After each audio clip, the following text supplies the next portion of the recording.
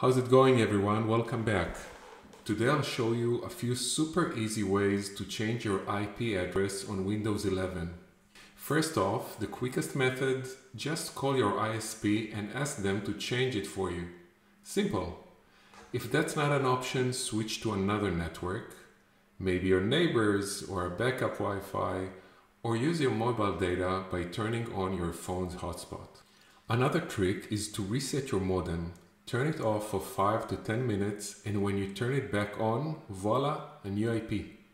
For more control, head to the Control panel, go to Network and Internet, Network and Sharing Center, change adapter settings, and manually set your own IP. Too much hassle? Try searching network status on your PC and use a proxy. There are tons of free proxies out there to get a new IP quickly.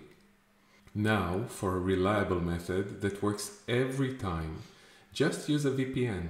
My top 3 picks: ExpressVPN, NordVPN, and Surfshark. They're all great at unblocking geo-restricted content, hello Netflix, keeping you secure, and are super easy to use. ExpressVPN is the best for speed and streaming with servers in 94 countries. NordVPN is more budget-friendly and works on 6 devices at once.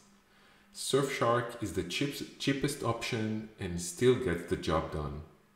If you're interested in any of these VPNs, check the description for links to special deals.